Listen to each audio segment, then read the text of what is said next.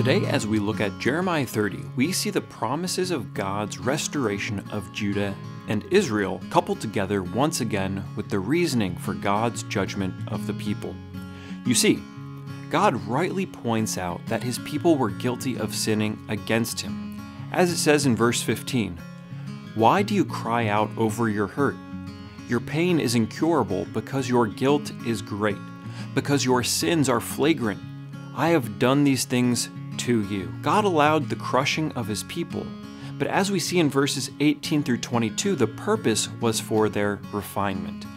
Jeremiah 30 is an encouraging promise to his people that one day, still in the future, there will come a time when they will live in peace, not under the control of any other nation, but instead under the king God himself will establish over them.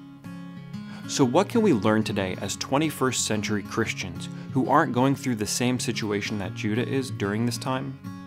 Well, rather than shoehorning ourselves into this text, let's see what we can learn about God. What stands out to me the most is that no matter the conflict we face in life, whatever difficulty or distress, God is still greater. Verse 7 warns of a day of distress unlike any other that Judah will face. But even in that situation, God is capable of coming to the aid of his people. Here's the best part. We know God's heart is to have people of every tribe, nation, and tongue come to know him.